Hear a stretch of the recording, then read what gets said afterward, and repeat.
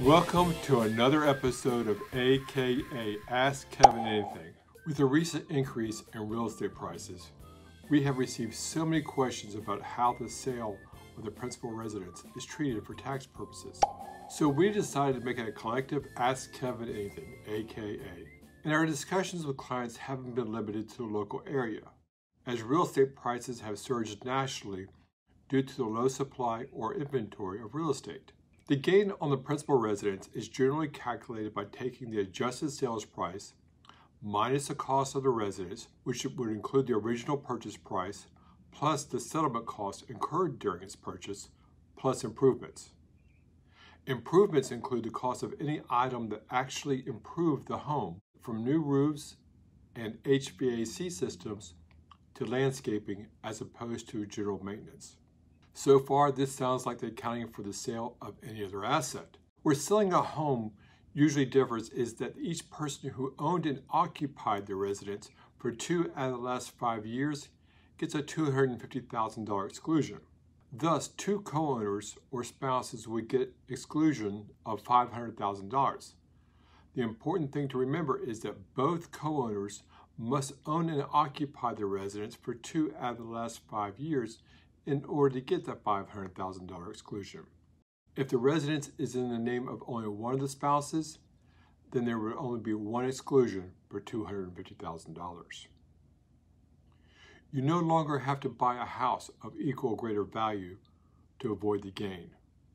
While this replacement rule was changed over 20 years ago, somehow this old rule is still etched in the minds of taxpayers, which has to be one of the 3 biggest misconceptions regarding the taxation of a principal residence. The second biggest misconception is that somehow the debt owed on the property or home somehow figures into the calculation. Often I hear folks say that they had a loss on the sale of their home because they had to bring money to the settlement, although I haven't heard this lately. What usually has happened is the owners at some point refinanced and took out their equity prior to the sale. The third misconception has to do with the death of a spouse prior to the sale of the residence, which goes beyond the scope of this segment. But briefly, in this case, the surviving spouse gets only the exclusion of $250,000 for themselves. However, there would be a step-up in basis for the decedent's portion. So assuming the decedent owned half of the home, his or her cost is stepped up to 1/2 of the fair market value of the home at the time of death, which could be worth more than the $250,000 exclusion.